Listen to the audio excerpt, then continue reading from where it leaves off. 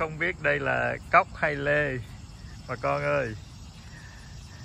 I don't know whether these are Ambarella or pear. Cóc tiếng Anh mình gọi là Ambarella. Trái này nó giống trái cóc dễ sợ luôn mà. Đây là cây lê. This is pear. Hi everybody. Today I'm coming out to show you this kind of pear, but it looks like an Ambarella fruit. Giống như trái cóc vậy đó. Mấy trái lê này sao nó giống y như mấy trái cóc vậy. Look at this. A bunch of them.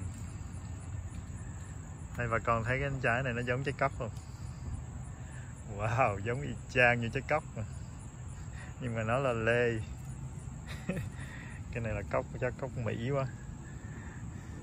This look like Ambarella fruit. Anybody have tried Ambarella? They have a lot in Thailand. Ambarella is, I think I Google it. It's original from Thailand.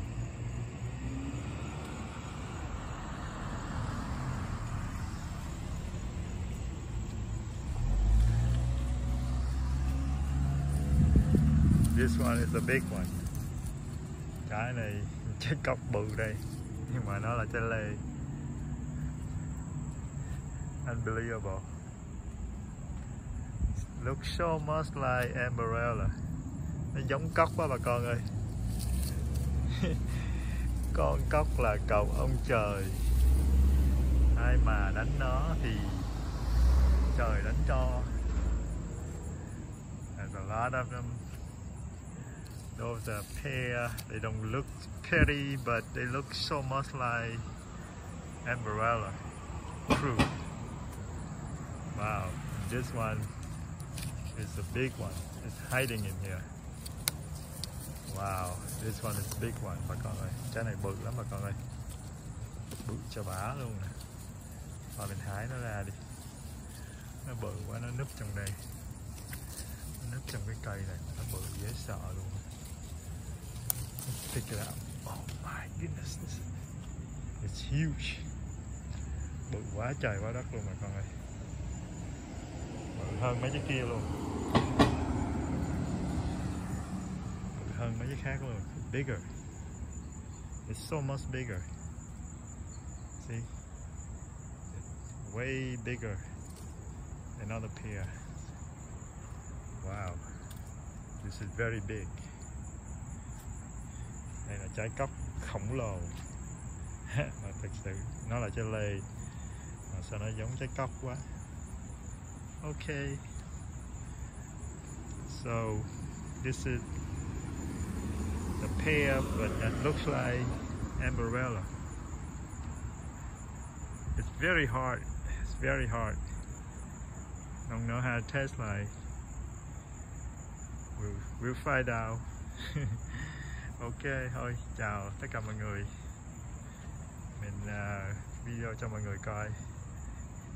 Cây lê này là nó ra trái hơn mấy cây lê khác. This pear tree is already finished. All the fruits are gone, but this one has a lot of fruit, and it came right after that one. So this one has a lot of fruit, but it's harder. It's not as sweet, but it's got so much, too many fruits. So you can see this morning there was a guy, an old guy that came by and tried to pick one, and I just gave it to him. So well, it's good to share with people, but it's nice if they ask before they take it. Some people, they don't ask, they just take it, you know. Well,